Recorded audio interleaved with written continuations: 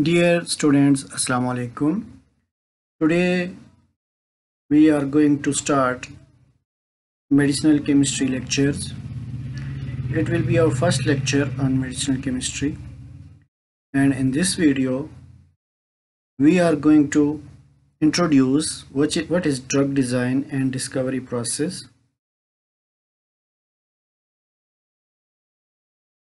In medicinal chemistry, which is also known as pharmaceutical chemistry, we study drug design, synthesis, and discovery process. So we will discuss one by one that what is drug design, synthesis, and discovery process. So first of all, what is drug design? It is also called as ligand design, or it is also known as rational drug design, which is based on knowledge of target receptor active site. So we have a knowledge of target or receptor. The basis of that active site, we design our compounds or drugs or ligands that are going to hit that target. It is also known as structure-based drug design. When we use computer or different website servers or different softwares for the designing of our ligand or drug, it is called as computer-aided drug design. It is also known as pharmacophore or molecular modeling. We have different videos on computer-aided drug design or pharmacophore and molecular modeling. So you can visit these videos for detail. Drug synthesis is the second step in medicinal chemistry. Here we need the drug actually to perform in lab. It is either obtained by organic synthesis or extraction of natural products. During this extraction, we purify our compound, and that compound is used to study for ligand interaction. We can collect series of different compounds from different labs or different sources. So therefore, if we don't need, we are not going to synthesize, we can collect different compounds which are already synthesized from other departments or other labs, and we can analyze these compounds as well. And libraries are databases of compounds. So these are the databases or libraries which are available on internet, and we can retrieve that compounds or databases for computer-aided drug design or computational studies. So these drug bank database, for let's suppose, are zinc database. So from these databases we can retrieve our compounds, but these are virtually compounds, and we can these are the already available or commercialized drug, and we can obtain these drug, and then we can analyze them again through computational studies. And this is also known as network pharmacology, in which we use already discovered drug for other diseases, or we analyze for other diseases. Drug discovery process.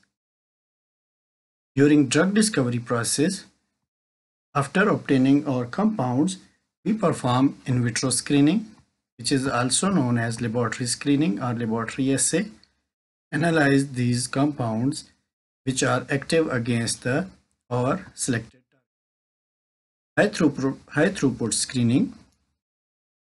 Then we use robots, or when we are going to analyze hundreds or thousands of compounds at a time by using robotics, we call it high throughput screening. It is also performed in the laboratory.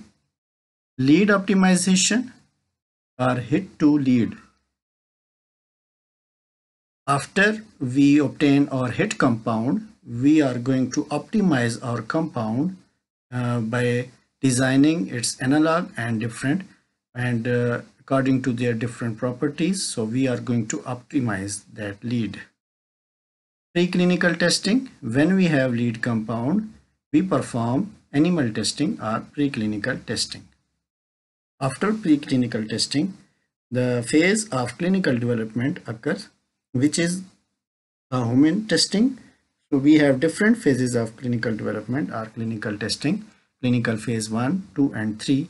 And after we have performed clinical testing, if we have positive results, we can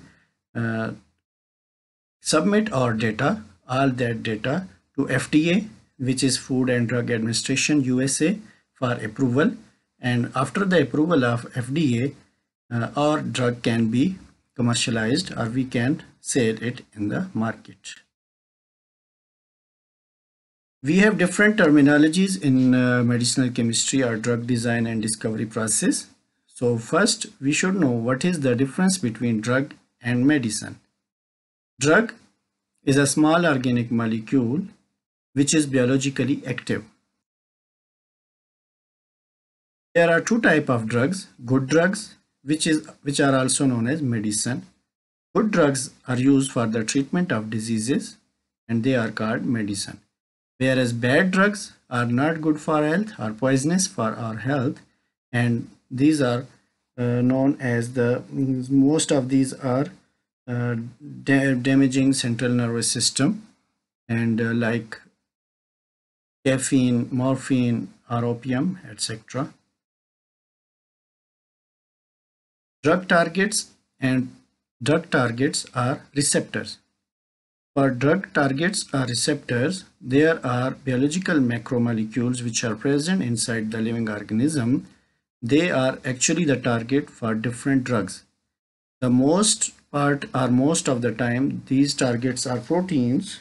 So 70 to 80% of our drug targets are proteins, enzymes, or receptors, or ion channels, which are all made up of proteins. Second is the nucleic acid, and third one is the lipids. So these are the targets for our drugs. Pharmacology. So we should know that what is pharmacology. Actually, it is the study of drug action. So in medicinal chemistry, we study drug design, synthesis and discovery process, whereas in pharmacology, only we study the action of drug. So it is also, we can define it like it is the study of pharmacodynamics and pharmacokinetics. So now we are going to discuss that what is pharmacodynamics and pharmacokinetics, or what is the difference between both these terminologies. Pharmacodynamics. It is the effect or action of drug on our body. It is because of binding of these drugs on the specific targets or receptors. That's why the diseases are cured, and like we have a headache, when we take mefenamic acid, it will relieve our pain. So it is the action of drug. So it will be studied in pharmacodynamics. So in pharmacodynamics, we also study the ligand-target interaction. Pharmacokinetics. In pharmacokinetics, it is the effect or action of body on our drug. So it is the effect of our body on drug. So how our body will perceive this drug, how our body will absorb this drug and metabolize and then excrete out.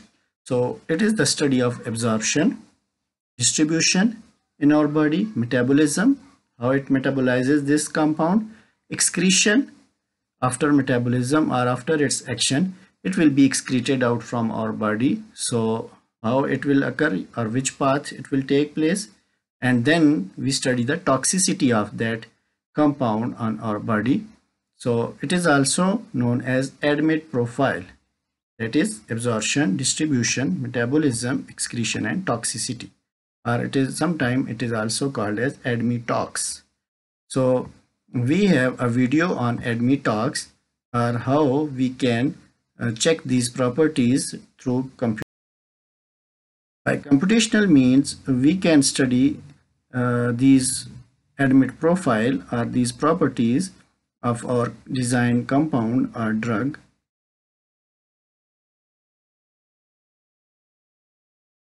Structure activity relationship. Most of the time when we study our compound or drugs, we need a structure activity relationship, and it is important that uh, to optimize our compound and to enhance the action of our drug or potency of our drug, we need structure activity relationship. So it is the ligand target interaction. So in this we study that how our ligand will bind inside the active site of our target. So how it will bind, or what type of interactions it will be required, and what type of functional groups that are present in our compounds that are going to bind inside the active site. It can also be studied computationally by molecular docking studies. So it is also known as molecular docking studies. Molecular docking studies are the tool or means for determining the structure activity relationship. Pharmacophoric group. Pharmacophoric group is actually that functional group or that part of the drug or ligand which is going to make interaction with the active site. So it is the active part of our compound. Sometimes we need quantitative structure activity relationship studies, that how much quantity is required for the study of structure activity relationship, or how quantity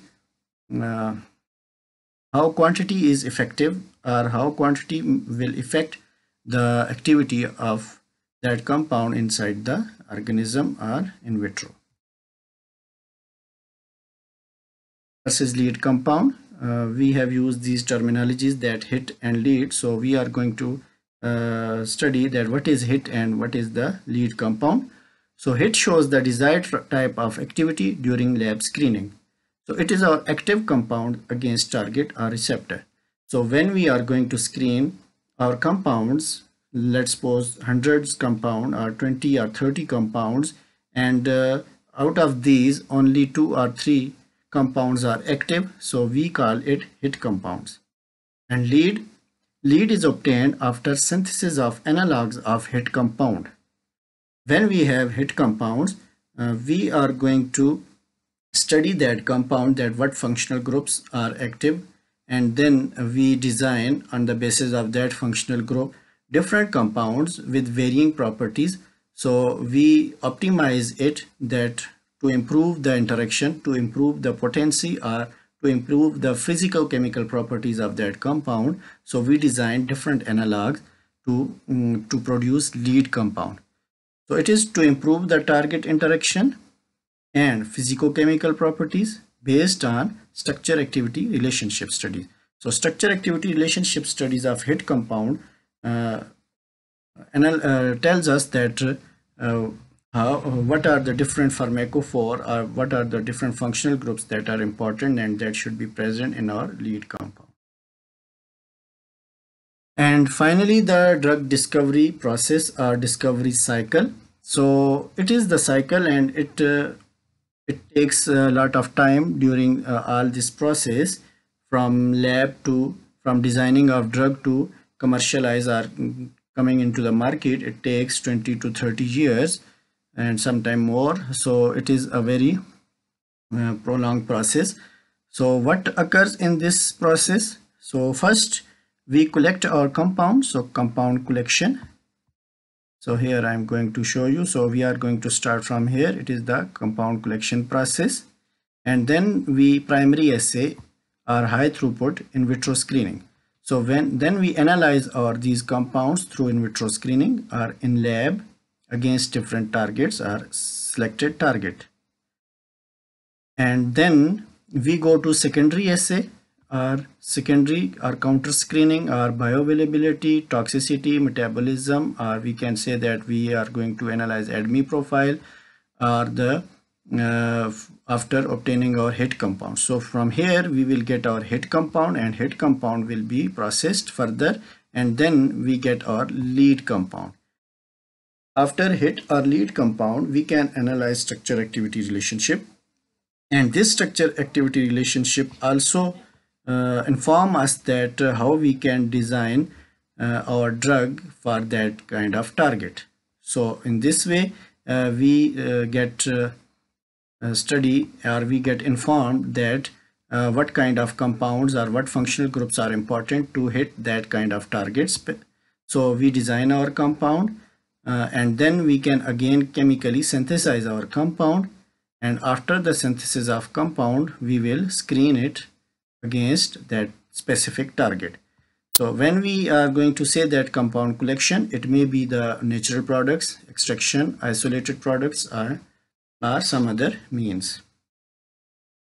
And if we are going to we have a lead compound or optimize, then we will go to structural characterization and then protein ligand complexes, and it is also it can also be performed through molecular docking studies or X-ray crystallographic studies. When we perform through computer, we call it molecular docking studies, and when we perform it in the lab, we perform it through X-ray crystallographic studies. So this is, and after this again we can design our new drug. If we have these compounds and after the screening inside animals, because toxicity and metabolism is tested in animals, so it is also called as preclinical testing, and after this preclinical testing we can go to clinical testing. So if this compound is our lead compound and it fits all the criteria, so we will discuss in our next videos that what are the criteria for these compounds to be lead compound, or it can be a clinical candidate. So if it fits all the criteria, and it will be a clinical candidate, and then we can go to clinical testing and then finally to the FDA approval. And also if we have these ADME profile, we have two methods for ADME testing. One is computational mean. We have Swiss ADME tool, and we have a video on that Swiss ADME tool. You can watch on my YouTube channel. And the second one is the preclinical testing, or in vitro or in vivo testing, that is in lab, and we can use some animal models like guinea pig or monkeys or rabbits. So on these we can test our compounds for toxicity or absorption, distribution, metabolism, and excretion. So in this way our drug discovery process completes, and then finally we get our drug to be marketed or to be commercialized.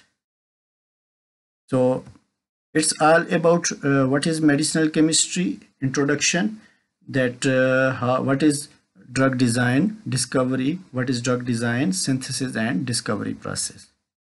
So in medicinal chemistry, in second lecture we will discuss what are the sources of different drugs or medicine, and then we will move further and how we can classify our drugs, and then what are the classification based on their activity, and then how we can, then we will study how we can design our compounds, and then we can test our compounds, and then we will proceed further.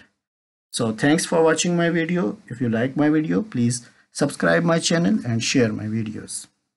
Thanks.